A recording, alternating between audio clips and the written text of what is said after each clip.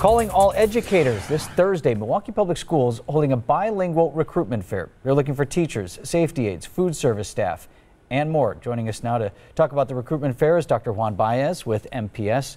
Great to see you, sir. Good afternoon, All right, Vince. so you guys have a problem that employers have everywhere. You need people to come and work. So let's talk first about the bilingual aspect. You're looking for people who speak multiple languages. Correct.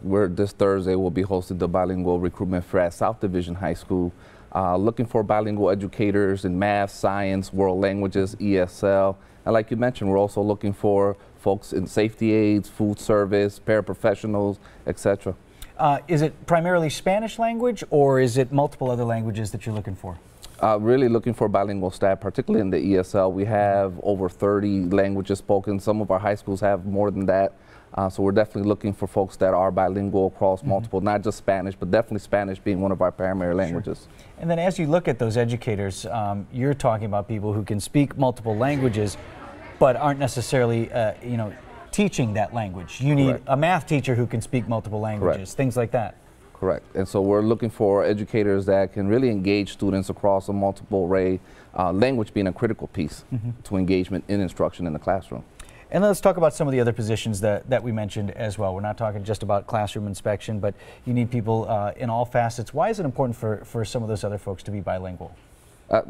Definitely with the growing and changing dynamics we have in Milwaukee, I think the assets that being bilingual bring not only to the classroom but the community as well is a critical asset to have in our schools and in our classrooms. And what does that mean for students, in terms of feeling comfortable in the schools that they're in? I would imagine if they have somebody who speaks their first language, their ability to adjust to that environment is so much better. Definitely. Culture and climate and being your culture and your language being valued in the classroom is critical, not only to you being a sense of welcome, but also being academically successful in the classroom as well.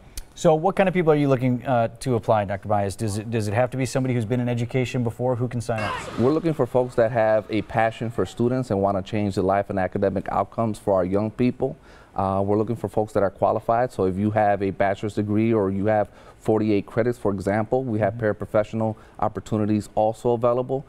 For example, we have a roll to 15. We're looking to have everyone at $15 an hour or over by 2021. Again, that's part of our recruitment and retention strategy.